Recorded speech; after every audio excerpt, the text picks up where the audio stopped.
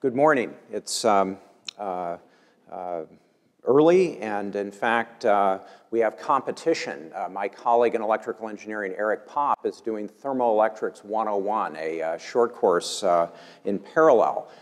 This is, in fact, a research project with Jens Norskopf in chemical engineering and Piero Pianetta in SLAC and EE. The target, however, is not thermoelectrics with our low work functions, it's thermionics. So let's dive in, and I'm going to give you some motivation and background because, in fact, thermoelectrics are a well-known technology advancing through the efforts of GCEP funding, making a major impact. What about thermionics? It's a century-old technology. There is it's basically a diode. The anode or collector's work function is critical in the efficiency of this device, and that would be a target. There's also the emitter or cathode, and that work function is somewhat less critical, but some of this work could be dual use for either electrode. We've spent a lot of time working on alkali earths and computational modeling. Also some breakthroughs in modeling the emission current from first principles, which is a first in addition to the work function. Sometimes you have a material with a superb work function, but an incredibly lousy emission current density. So that the ability to compute that is important. We're working on some alternative anode approaches, and I'd like to wrap up with future prospects for thermionic energy. So here is an expanded view of this very simple idea of heating typically a metal, though I'll indicate some breakthroughs and alternatives to metals for the cathode, and simply collecting those emitted electrons at a material at a different temperature, cooler temperature, and different work function. You have something that looks like a photovoltaic cell in that it gives low voltage and high current. If we do our energy band diagram, we see that our output voltage, ideally with no losses, would be the difference between the emitter and collector work functions. Therefore, the collector or anode work function needs to be minimized. The Richardson-Dushman law developed in the previous century, that constant A is important as well on the cathode. There are issues in radiative heat transfer I'll go into in a minute because of the large temperature difference. There's also losses through the leads, through the interconnects that would hurt your efficiency. So through the 20th century, there was a tremendous development in thermionic converters. The basic concept, Schlichter in his PhD thesis at Tübingen almost 100 years ago, introduced in an appendix the concept of the thermionic converter. Soviet researchers in 1941, in fact, the first work is in World War I and the second in World War II.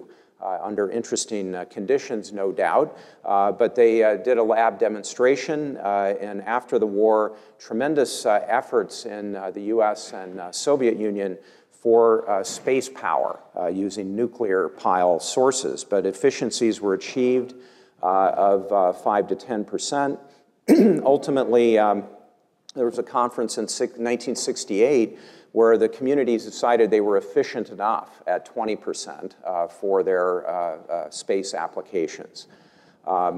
Just to show you that these existed, this is a Topaz 2 built by the Soviet Union, flown 27 years ago on a naval reconnaissance satellite, and it's a 6 kilowatt nuclear reactor wrapped with a thermionic converter. Some materials issues being wrapped around a nuclear pile. And in fact, after the Cold War, we leased a dozen of these and tested them. This is a photograph of a US plane with a Soviet converter. So in any case, in the 21st century, we do have very high temperature sources of heat. This is a concentrated solar plant in Spain. And we have, in fact, the Ivanpah CSP plant that's come online in the Mojave Desert this year in March. And so perhaps this needs to be revisited. after the Cold War, this is a capsulated perspective, the technology developed was tungsten with adsorbed cesium to lower the work function. The electrode gaps were held at 100 microns, 1/10 of a millimeter over large areas. I'm sure there were heroes of Soviet labor for the machinists on these projects. This was done in an era where cost was not an issue. Observing US ships on the dark side of the earth was an issue for the Soviet Union and also for the US. Lots of workarounds. So in any event, there was a study, Thermionics Quo Vadis, that looked at this about 13 years ago, and I'll reference that in a minute. We've had a wonderful collaboration under GCEP funding, and in fact, other investigators that would be involved. This would be a paper with Nick Malosh and my former postdoc, Igor Bargatin. Jay Lee is a grad student, wrapped up his PhD last year, where we looked at the optimal electrode gaps. In fact, the 100 micron gap, you would have space charge issues that they battled. We can make gaps using MEMS technology well below a micron. Is that desirable? Turns out that you have these near-field heat transfer effects and you get thermal shorting, so there should be an optimum.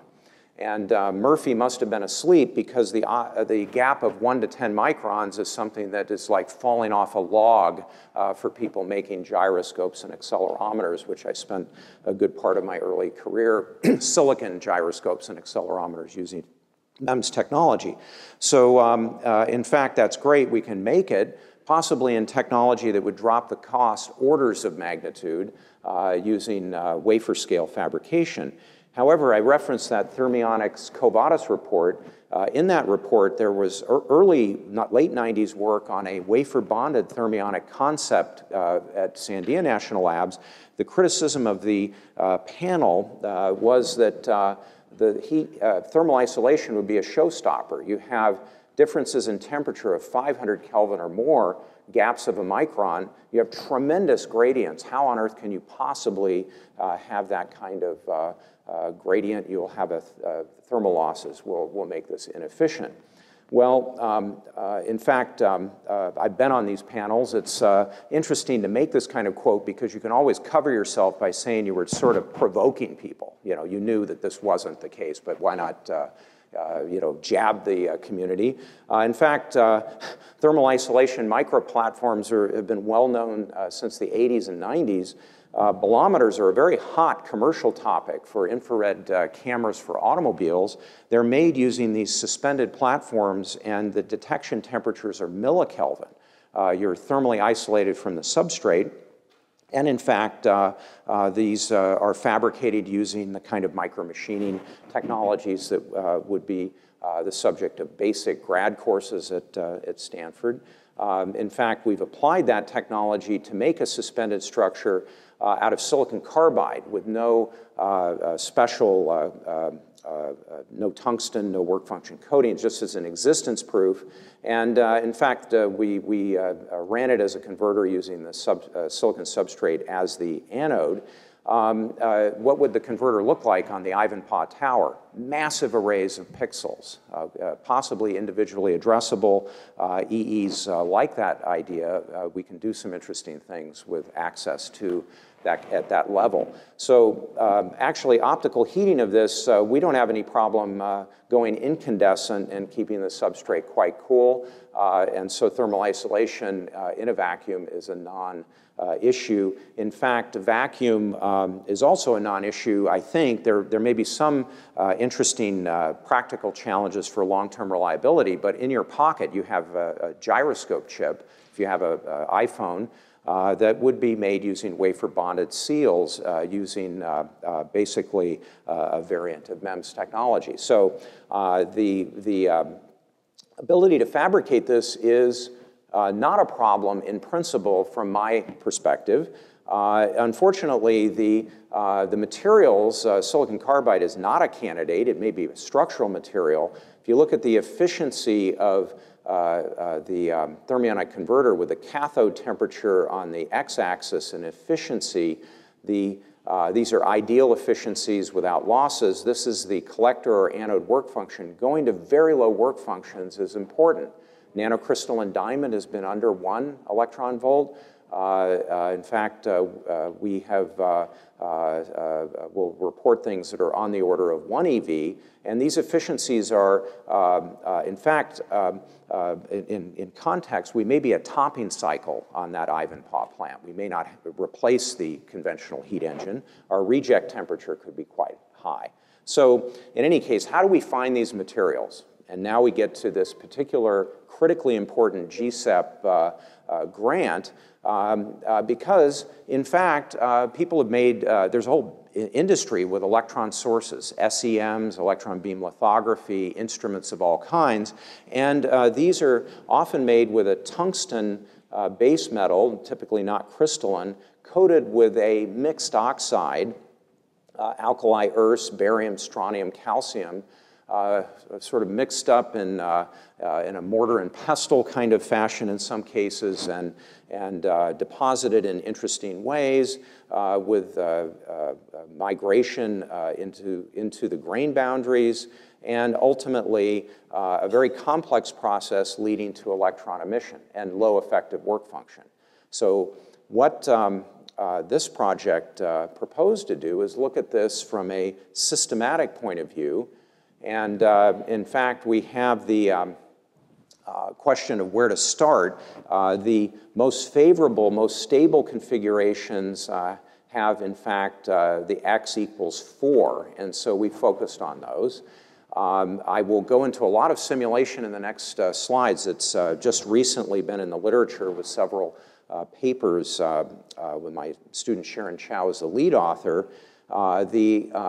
But in context, the fabrication technology where you would engineer the composition of these would be, from my perspective, done using atomic layer deposition, which is a very powerful tool.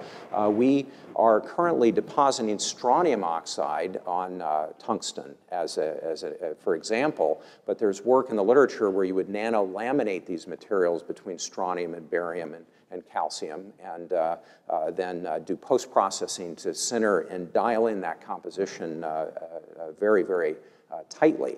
So focusing on this set, we still have a lot of simulation to do because we have our basic alkali earth is calcium, strontium, or barium, and we can dope that. In the literature, there's a lot of work on adding things, lithium and other metals. So what is showing here is a virtual atom that could be a blended composition of the pseudo-potentials of these 3 atoms as a shortcut. And obviously, the unit cell that's being simulated is important to minimize that. And it was very important to have access to the SunCat cluster up at SLAC that Jens Norskopf would be in charge of. This is a very serious, big iron kind of computer.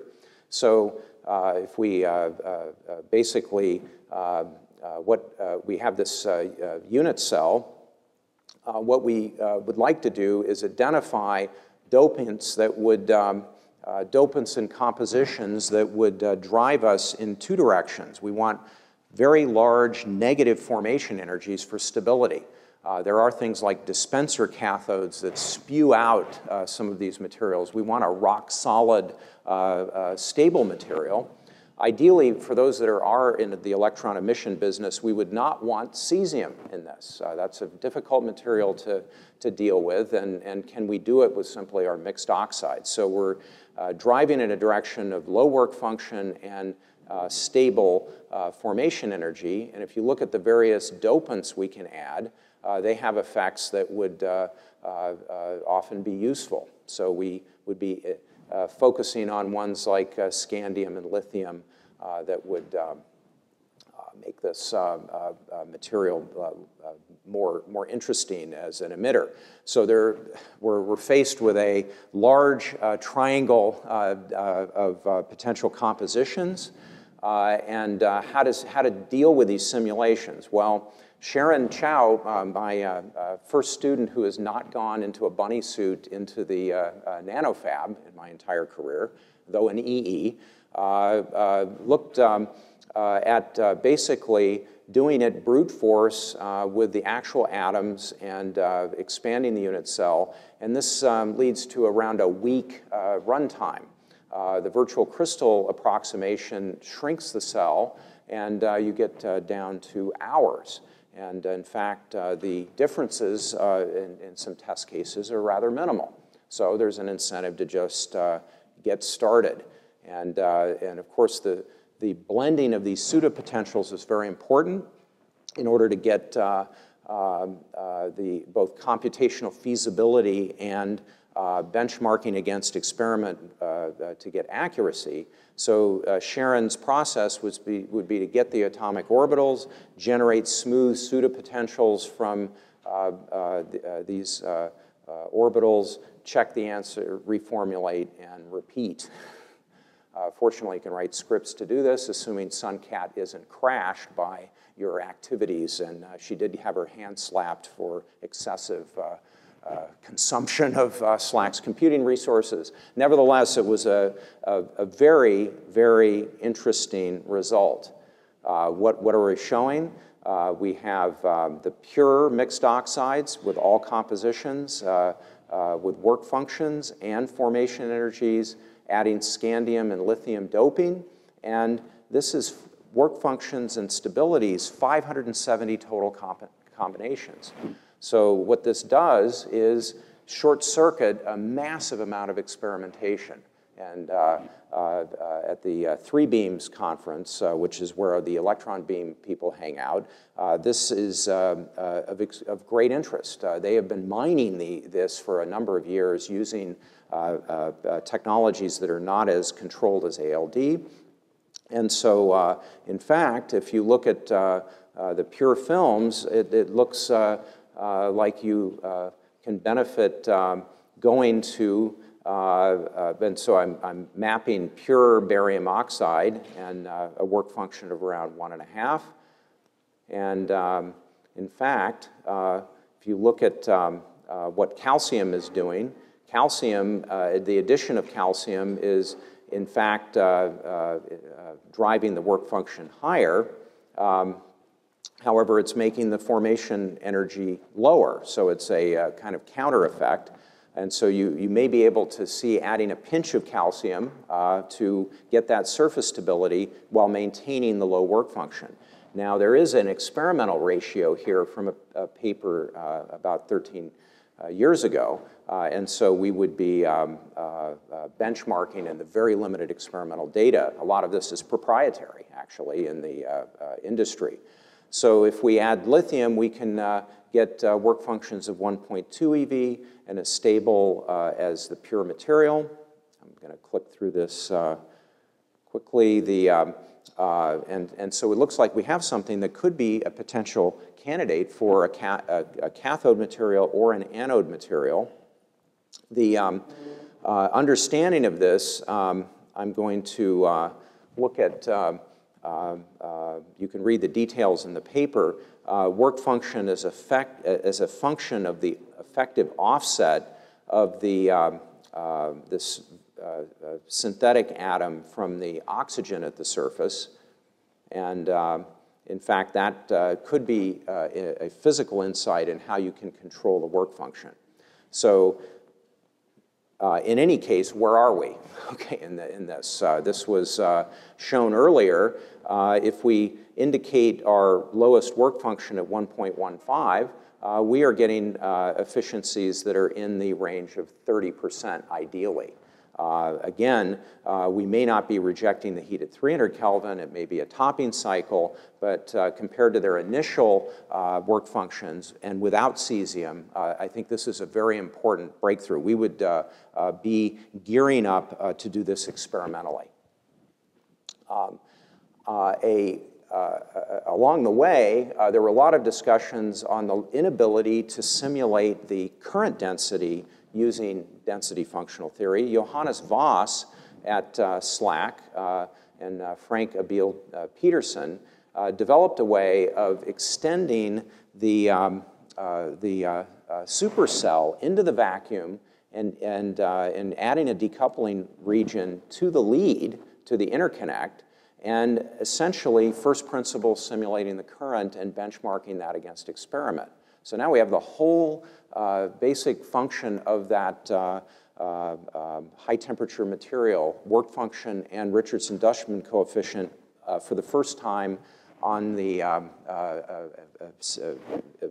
ability is to simulate that to compute before we do the fabrication.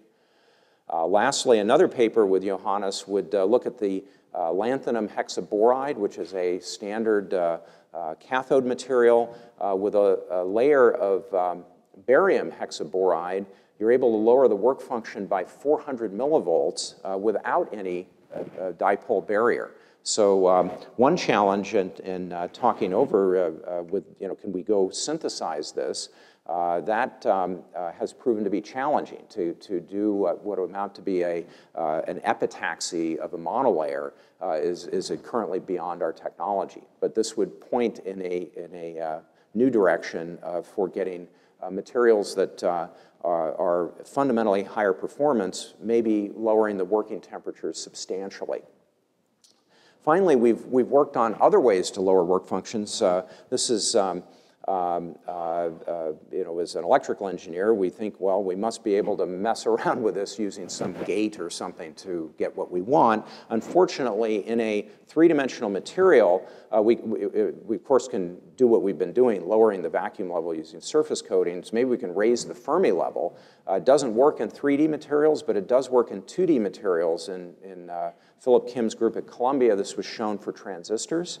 So my student Hongyuan Yuan is working on doing this for thermionics, where we would have a control through the substrate to do what we call electrostatic doping of the graphene, raising the Fermi level and lowering the work function. So we've been working on this with tremendous experimental challenges to get high-quality graphene. And over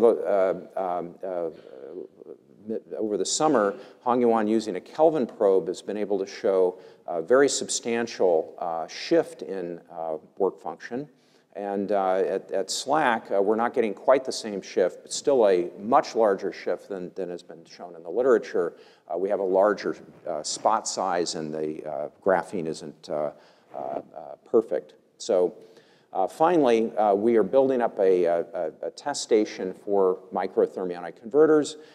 This is the SolidWorks drawing. Hongyuan's a physics student, but has come up to speed in vacuum technology. All told, in our multiple groups, we have 5 chambers for testing these. This is a new one. And so wrapping up, what are the prospects for wafer scale thermionic energy converters? Say wafer scale, these chip-based technology, MEMS technology. Well, I think they're very simple devices that have some very challenging materials issues, high temperatures. There would be a large push in MEMS to go embrace silicon carbide. My colleague Debbie Sineski in Aero and Astro would be working on high temperature sensors for combustion and gas turbines. That technology very much overlaps with what we would need in thermionics. So I don't think the technology is an issue. I think the GCEP project has made a huge whack at the materials challenges and kicked off something I think very exciting. Nick Malosh isn't here today because he's in Houston at a NASA conference on thermionic energy conversion. That would be where I would be if I wasn't giving this talk as well, because I think what has been happening in GCEP and overlapping projects is very exciting. So lastly, the photon-enhanced thermionic energy converter, which was Nick and his student Jared's Schwede's invention a few years ago, would use a semiconducting photocathode. All of this work on the anode is valuable. For the Pete converter as well as the straight thermionic converter, as we call it. So that is a exciting thing. So I'd like to wrap up. GCEP has played a critical role in enabling this simulation project. Frank Abel Peterson, a senior author, the resources of Jens Group in Sun TCAT have been critical. And my group on the experimental side, Sharon is now at First Fuel, a energy efficiency company. She finished her PhD. Igor is a professor. Jay, a CEO of a startup. And Nick and ZX's group would be part. We have a large overall thermionics meeting and separate meetings. This has been a very exciting research project, and GCEP has been absolutely critical to kicking this off. Thank you.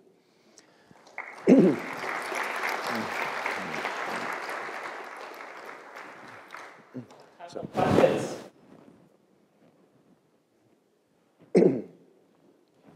Yes. Wait for the microphone. Okay. How big a role does radiation heat loss play between the emitter and the collector? It's certainly always there, but it is a tremendously strong function of the gap. There's sort of classical radiative heat loss, and then there are these near-field effects that have been modeled in recent years, and we are comfortable in this 1 to 10 micron range, but going closer than a micron, and it actually will short out your converter. You won't be able. You'll have such radiative losses that you don't have any efficiency. But it's not a complete showstopper by any means.